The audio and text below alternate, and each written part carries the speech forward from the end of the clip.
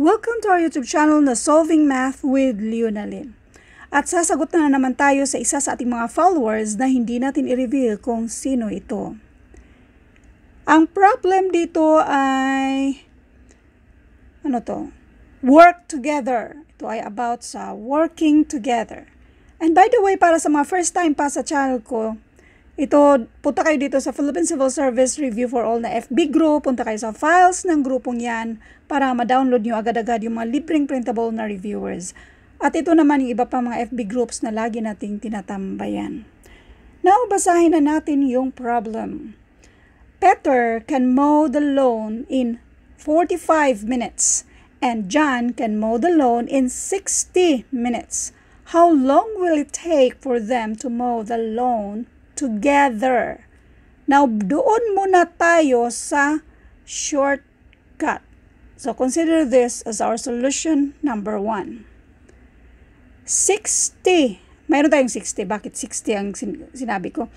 40 at saka si 60. 40 times 60. And this is 2,000. Wait, ganito ang shortcut. 4 times 6, 24. Yang dalawang 0, kopyahin mo lang. Next, 40 plus 60, and this is 100. Yang 100 na yan, yan yung pang-divide mo sa 2,400.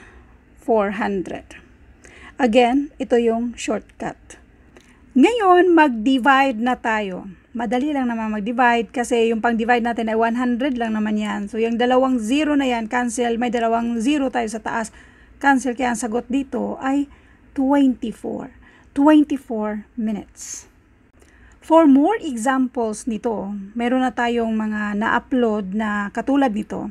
So, i-search nyo lang, Leonalyn, work together, para mapanood nyo yung iba pang mga examples na katulad nito.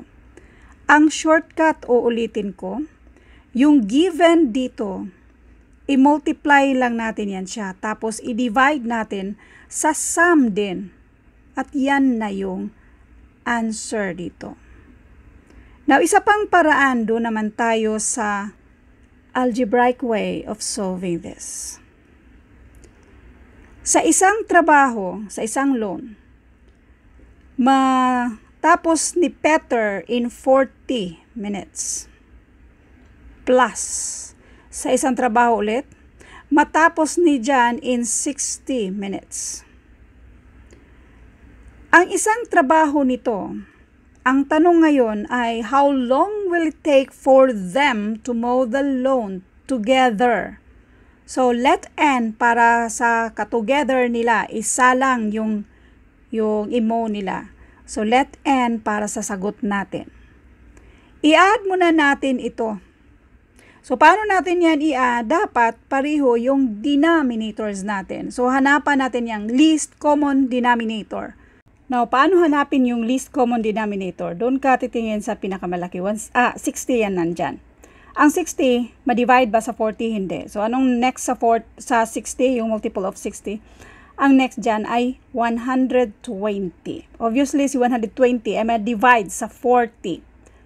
120 yung denominators natin dito. 120 divided by 40, and that is 3. Next yung isa, 120 divided by 60, and that is 2. So, i-add natin yan. 1 over n. Kopyahin yung denominator na 120. Yung mga numerators natin yan, yung i-add natin, 3 plus 2, and that is 5. So, nandun pa rin yung 1 over n. Next, ito ay i-cross multiply natin. So, we have 5n equals 120. 120 times 120 pa rin yan siya. Now, para ma-isolate natin si n, since si 5 pang multiply sa n, pang divide na ngayon siya, so 120. In other words, nag-divide tayo ng 5 to both sides para makancel si 5 dyan, n na lang ang natira. n equals 120 divided by 5, and that is exactly 24. Kaya ang sagot dito ay 24 minutes. Thank you for watching. God bless.